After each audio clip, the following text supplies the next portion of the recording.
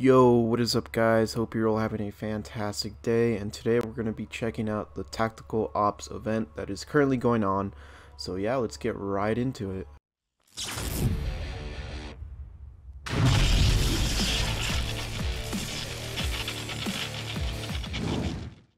Alrighty guys, here we are. Here's the Tactical Ops Pass or Battle Pass, whatever you want to call it, or Event Pass, whatever floats your boat. But here we are, and here's all the rewards. So let's just take a little quick stroll through the rewards, give my thoughts on it, and yeah, let's talk about it. So the first one is Claw Patrol, which I actually really like this stance. It's just your guy with the BR, pretty cool, I like that. The visor, on the other hand, is okay, you know, not bad, it's alright. And then we got a little Charm Emile, pretty nice. Then we got a backdrop, which I actually really like this backdrop.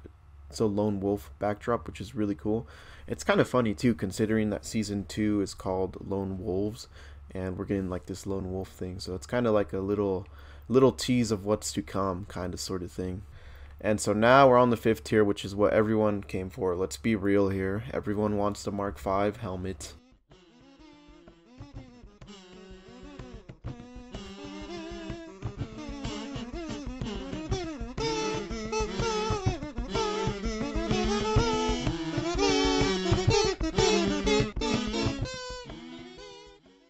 So this is Mark V Zeta. I think it's Zeta. I don't know, whichever one floats your boat. But yeah, this helmet looks freaking awesome.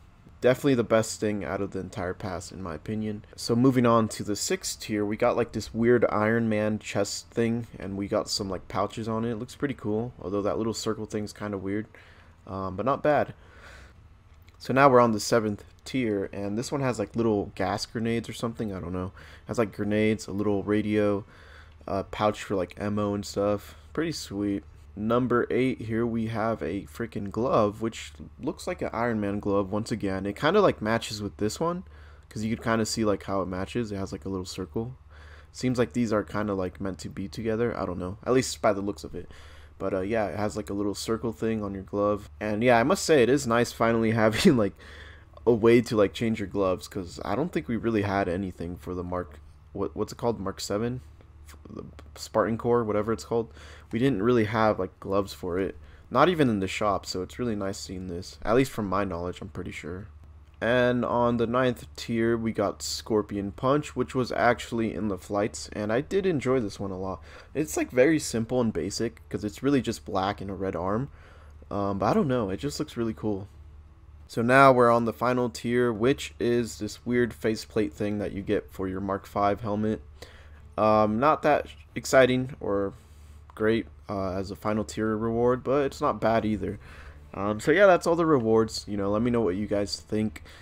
It looks alright. This one's kind of I don't know. I mean, if you want to look like a robot, I guess that's cool. Alright, so here we are on the Tactical Ops event, otherwise known as Tactical Slayer. Whoa, we haven't seen it before.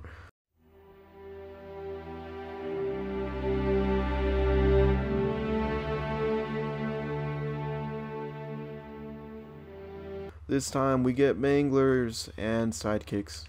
And it took me so long to get a mangler match, because mangler SWAT, in my opinion, is actually like pretty interesting, because the mangler like has projectile drop off, where like when you shoot, you know, the projectile actually drops, as you can see. And so it actually makes it a lot more fun, in my opinion. You know, there's times where people do just two-shot you, which is fine, but if you master the mangler and get like headshots, you're set. Like, look at this, you see that? Oh, I could have gone a triple almost. But yeah, like there's kind of like some skill to this weapon, which is really cool, and it makes SWAT so much more interesting because of that little projectile drop off. It really does a lot. Boom, look at that, see? Yeah, that's so cool. Like, I feel like rewarded when I hit those shots, because you know, it's not the most difficult thing to do, but it's not the easiest either. But yeah, overall this event, I'm not gonna lie, I mean the event pass, it's sick, man. We get like some sick armor pieces, cool helmet, nice coating as well. You get a lot of good stuff. I think the entire pass is pretty good. You get like something good for each tier pretty much. But the mode itself is just so lackluster, because it's literally just Tactical Slayer with like a couple new weapons, which, don't get me wrong, is nice. But it's not an event, it's more of a playlist update. And so it's like, this is just not event material. Honestly, none of their events they do have really been event material, because if you look at so many other games, when they do events, you know, it's like an event. It feels like you're in an event. And unfortunately in Halo Infinite, it doesn't. It's just the same stuff, and you just get like some cool new pieces of armor and stuff. So I really hope within Season 2, the events are a lot more unique and interesting. Because Season 1, the Season 1 events were just not interesting at all. Except for the Cyber Showdown event. That was probably the most interesting one. Challenges just make this whole event so much worse, because you literally have to like freaking get like, what, like 7 BR kills, and if you don't get a BR SWAT match, then you're pretty much screwed. And it's like so annoying, because like I've had like 7 matches, like I'm not even joking, I've had to leave like 7 matches straight just so I could get like a side, or no, I think it was sidekick, or it might have been Mangler. Regardless, it was like one of those, and I had to get like sidekick kills, and like I could not get a freaking sidekick match, so it was so freaking annoying. And this video might have just kind of turned into a rant, but you know, I'm just giving my honest thoughts, and it's ridiculous. It's just absolutely ridiculous. And if you look at my scoreboard right now, look how many people have left. And you know why? Because they probably didn't get the one they wanted. And so it just encourages people to leave, and it's just absolutely, it's just awful, man. Like, I just don't understand how 343 really thought that this challenge system was going to work, and it just really annoys me. It really does. It bothers me a whole ton, because this game has been in development for how long, and they can't even get an XP system. Like, it just really triggers me. But anyways, alright, enough of me being a little negative. Let's just try to enjoy the gameplay here, even though there's not much to do, because there's like no one playing, because everyone left. Oh, there's someone joining back in right now. But wow, man, I mean, jeez.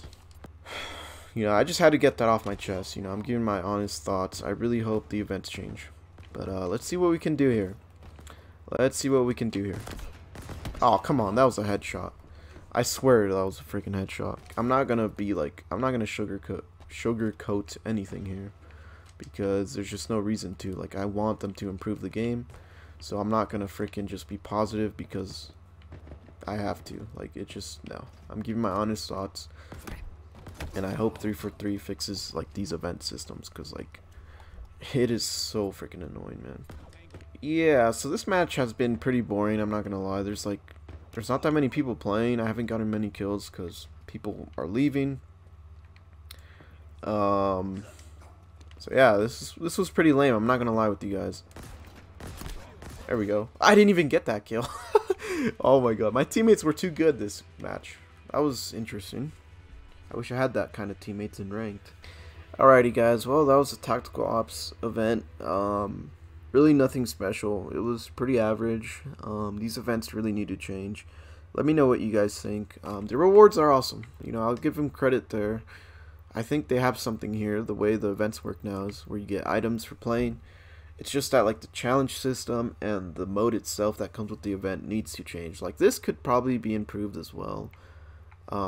Making it so, I don't know. Actually, I think this is fine. It's just the challenge system and the playlist that comes along with this event. Like, if they did like a more interesting event on like a new map or something, or just change the map up a bit, like make it so we play like Bazaar at night, and maybe it's like, maybe all the guns have like flashlights or something, and it's like super dark, and like, so it makes it feel more tactical, and you got to be like more careful. I don't know, man. They could like spice it up, make it interesting.